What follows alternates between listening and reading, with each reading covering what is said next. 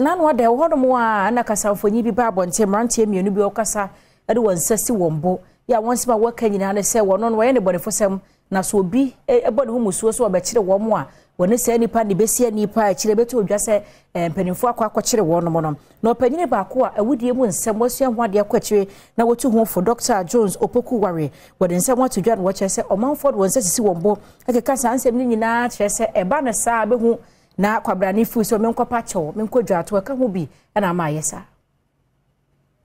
It's a subculture that has built up, a culture where we have a group of people who have values that deviate remarkably from the mainstream culture of the society. And now once that is not contained, now they begin to seek new identities.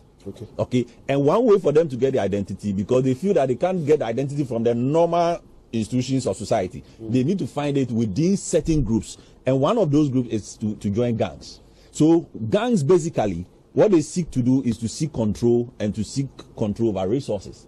Okay, so if you look at them, that is essentially what is happening. They are seeking the identity, and the identity they have now is to join gangs. And the gangs will give them all those kind of security that they think the ordinary society does not give them. They really have a certain desire to be helped. Yes.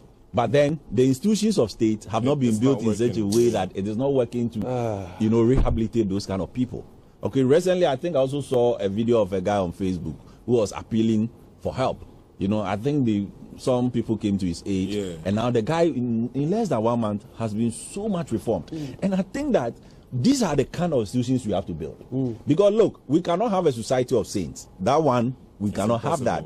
But then those who fall out of the line, how do we get those people back into the line? And I think that is where, as a country, we've been failing, especially in building those institutions that can rehabilitate people who have gone out of the line and need help. And I think that the prison system, you see, I've spoken about the penal system we have in this country some time ago, and I feel that probably the approach we are using is not helping. Probably we need to check the Norwegian way, because you see, you asked the question, Dave, how long can we continue to keep them? What it means is that even when they go into the prison system, there's a time we feel that they will have to come back. Yes. Do we want to still have